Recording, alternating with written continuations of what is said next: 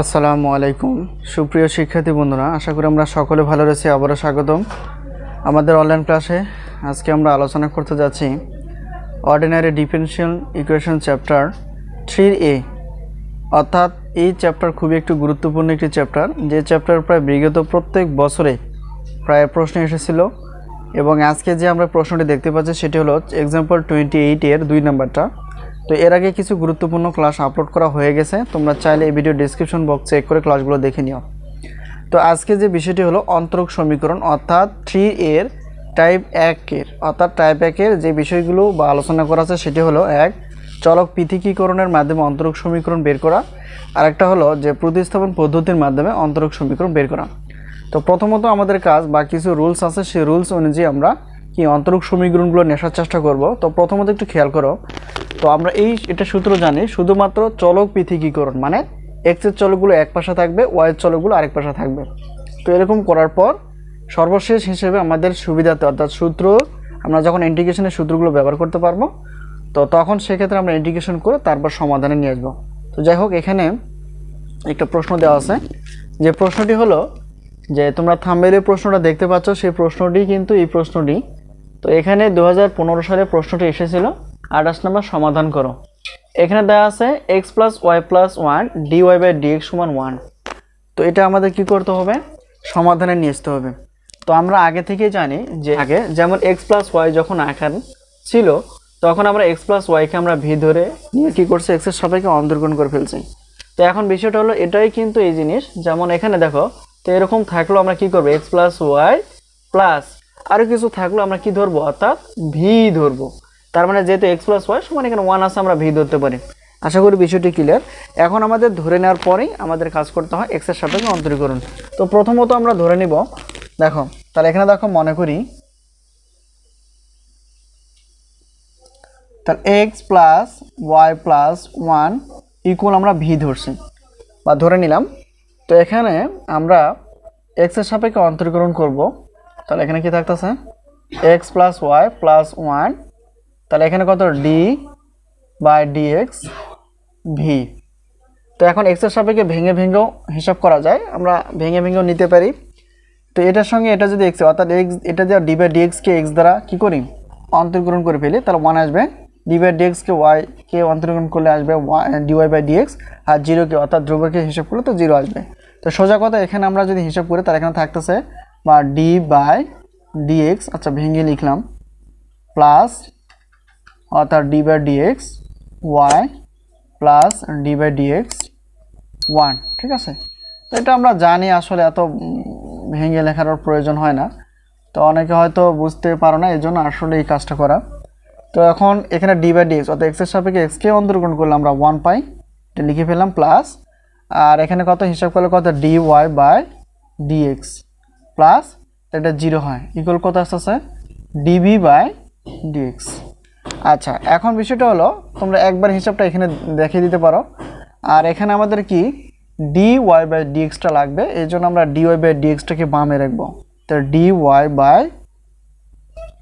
dy/dx বামে রেখে দিলাম, আর এখানে +1 ছিল, এটা ওইদিকে পার করলে কত হবে, -1 হয়ে যাবে।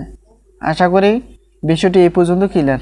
তো এই হলো আমাদের পরিবর্তনগুলো, x + y + 1 dy/dx = 1, এটা আমরা উঠে ফেললাম। এখন দেখো এটাকে কি ধরছিলাম, এটাকে ধরছি v, আর এখানে কত dy/dx 1, ঠিক আছে। তো এখন বিষয়টি খেয়াল করো, তাহলে dy/dx এটা রেখে দিলাম, এটা গুণ ছিল, এদিকে কি 1 এর সঙ্গে ভাগ হয়ে যাবে। আর এখন এই মানটা আছে দেখো dy/dx আমরা বের করছি কত, dv/dx ইকুয়াল টু কত 1/v। এখন সাইড চেঞ্জ করি, তাহলে dv/dx -1 আছে, ওইদিকে পার করলে কত হয়ে যাবে, +1, অর্থাৎ এখানে এটাই লিখে ফেলি +1 আর 1/v। আশা করি বিষয়টি ক্লিয়ার। এখন পরবর্তী স্টেপ বা পরবর্তী লাইনটা আমরা এখানে লিখতে চাই। এখানে দেখো dv/dx, তো এটাকে যদি আমরা একটু লসাগু করি, দেখো 1, তো এটা লসাগু, নিচে একটা 1 আছে, 1 উপরে লব 1, নিচে 1 আছে, 1 আর v লসাগু কত আসবে, v আসবে তাহলে এখন যদি করি তাহলে এখানে হিসাব করি, তাহলে এখানে কত ভি প্লাস এটা আসবে। আশা করি বিষয়টি ক্লিয়ার। এখন আমাদের কাজ হলো যে চলককে পৃথক করা। এখন চলক হিসেবে এখানে কত ভি আর এখানে কত যা আছে তাই। তো এটাকে যদি আমরা হিসাব করি তাহলে একটু খেয়াল করো, তাহলে এখানে ডিভি, তাহলে এই পুরো অপশনটা কি হয়ে যাবে নিচে চলে আসবে, আর ডিএক্সটা কি ওইদিকে চেঞ্জ হয়ে যাবে। আশা করি এটা হলো হিসাব। এখন যদি এভাবে লিখতে চাই যখন 1/v প্লাস 1/b আর ডিবিটাকে আমরা সাইডে লিখতে চাই, এখানে দেখো ডিএক্স। তো 1টা যদি এটা উপরে লব নিচে হর, এটা যদি আমরা উল্টে দিই তাহলে কি হবে, উল্টে গেলে এটা হবে ভি আর নিচে ভি প্লাস 1 আর এখানে কত আছে ডিবি সমান কত ডিএক্স। এই হলো বিষয়টি। এখন এটাকে সূত্রে নেওয়ার জন্য আর একটু কাজ করতে পারি। যেমন এখানে হর যে বিষয়টা ছিল বি প্লাস 1 আছে, তো এটাকে আমরা কি করব, ব্যালেন্স তো ঠিকই করতে হবে। এখানে দেখো বি প্লাস 1 যা আছে তাই। এখন এটা যেমন আছে এখানেও আমরা তাই লেখার চেষ্টা করব। তাতে কি হবে, আমরা একটু সূত্রে নিতে মানে খুব সহজ হবে আর কি সূত্রে নিতে। তাহলে এটা কি, অর্থাৎ নিচে যা ছিল তাই লিখছি, কিন্তু ব্যাপারটা হলো এখানে শুধু ভি ছিল।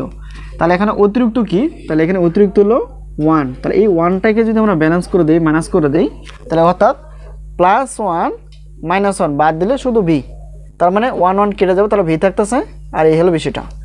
তো আশা করি বিষয়টি ক্লিয়ার। এখন ডিবি আছে ডিবি ইকুয়াল টু ডিএক্স। এখন এটাকে যদি আমরা সমহর অর্থাৎ হর দিয়ে ভাগ করি তাহলে ব্যাপারটা থাকবে ভি প্লাস 1 ভি প্লাস 1। এটাকে এটা ধরে ভাগ করলাম, মাইনাস মাঝখানে আছে, এই যে মাইনাসটা দিয়ে ফেলছি। এখন 1 কত ভি প্লাস 1, তাহলে এখানে ডিভি সমান কত আসছে ডিএক্স। এ হলো বিষয়টি।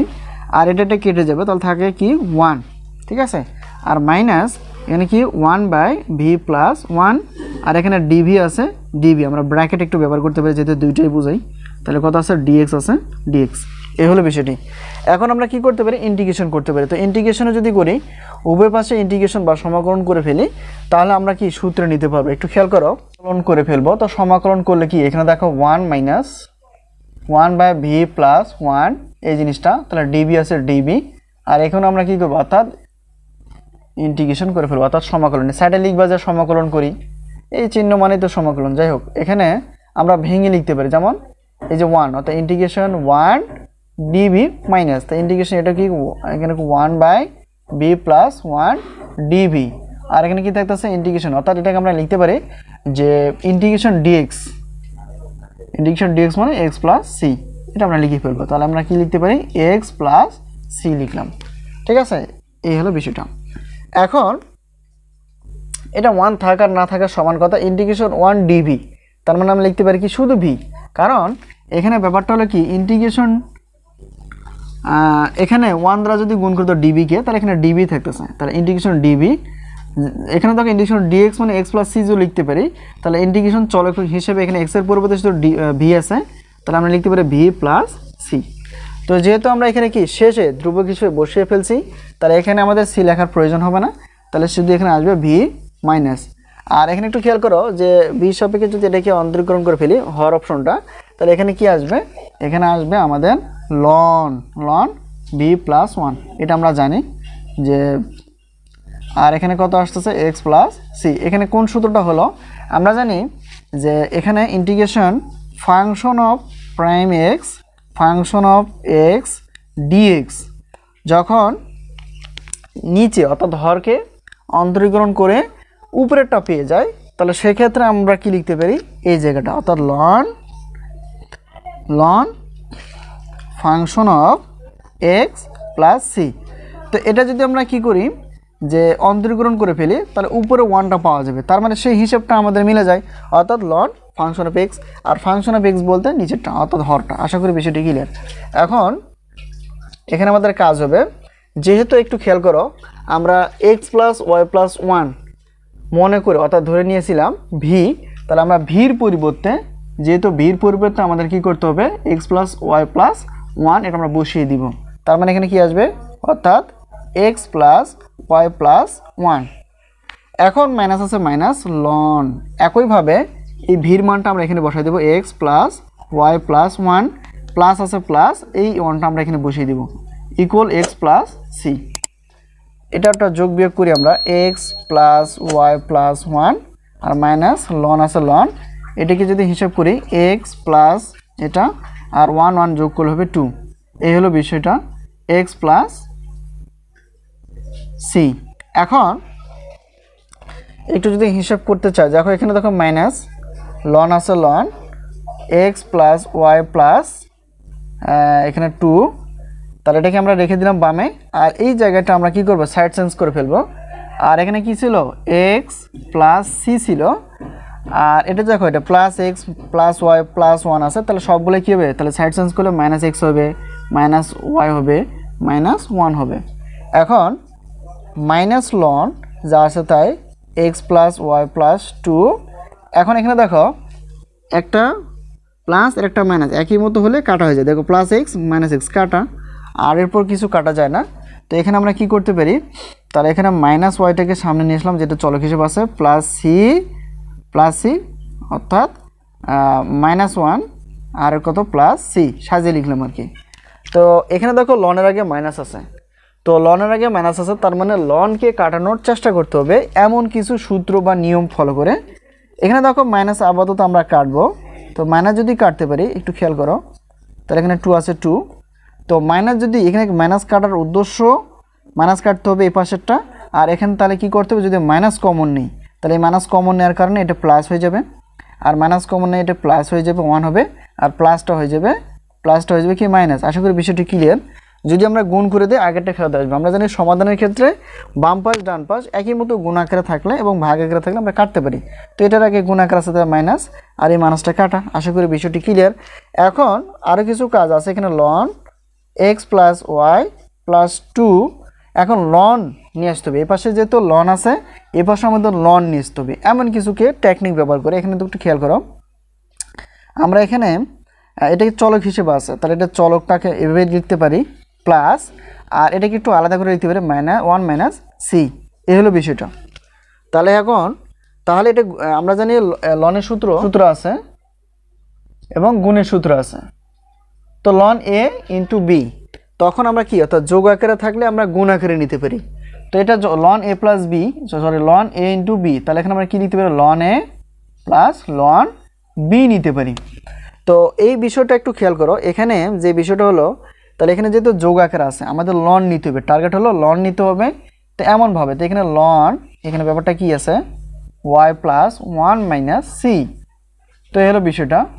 তাহলে আমরা এই কাজটা করতে পারি কিনা একটু খেয়াল করো। তাহলে আমরা নিতে পারি লন ই পাওয়ার হিসেবে কত ওয়াই, তো এটাকে হিসাব করলে এটাই পাওয়া যাবে প্লাস। এখন যেহেতু প্লাস ছিল এটা কী হবে, অর্থাৎ যোগ থাকলে গুণ হয়, গুণ থাকলে যোগ হয়, তাহলে যোগ আসছে এটা কি গুণে নিতে পারি। আর লন এখানে একটা ধ্রুবক হিসেবে, যেহেতু এটা ধ্রুবক হিসেবে আছে তাহলে আমরা কি নিতে পারি, কে নিতে পারি। তো এর পরবর্তী কাজটা কী হবে, তাহলে উভয় পাশে লন যদি কমন নেই, তাহলে লন যদি কমন নেই তাহলে এখানে থাকতেছে ই টু দি পাওয়ার ওয়াই, আর এখানে থাকতেছে কে, এখানে কি থাকে, কে থাকে। তার মানে এখানে আমরা কি লন পেয়ে যাব, এই লন আর এই লন কেটে যাবে, তার মানে এখানে আমরা লিখতে পারি loan x plus Y plus 2। আর এখানে হিসাবটা যেটা আমরা দেখলাম সেটা হলো যে loan Y plus 1 minus C, এই হলো বিষয়টা। আর এখানে লনটা নিলাম এভাবে, যে এটা ছিল কি, তো লন যদি নেই বা একইভাবে হিসাব করি তাহলে এখানে কি আসে, loan x plus Y plus 2, আর এখানে দেখো loan E to the power y, যেহেতু যোগ আকার আছে গুণ নিতে পারি, তাহলে লন এখানে ধ্রুবক হিসেবে যে কোনো একটা কি আমরা কে ধরতে পারি। তো এখন এখানে কি করা যায়, লন x প্লাস ওয়াই 2, অনেক ভেঙে ফেলছে এটা শুধু বোঝার সুবিধাতে। তাহলে এখানে লন যদি কমন নেই, তাহলে এখানে লন যদি কমন নেওয়া হয় তাহলে এখানে কি থাকে, ই টু দি পাওয়ার ওয়াই কে থাকে, ঠিক আছে। তো সাজিয়ে লিখলে অর্থাৎ এটাটি কেটে যাবে, তাহলে আমরা লিখতে পারি x প্লাস ওয়াই প্লাস 2। আর এখানে কি আসে, তো এখানে আমরা লিখতে পারি কে ই টু দি পাওয়ার ওয়াই। এটি হলো এই প্রশ্নটির অ্যান্সার।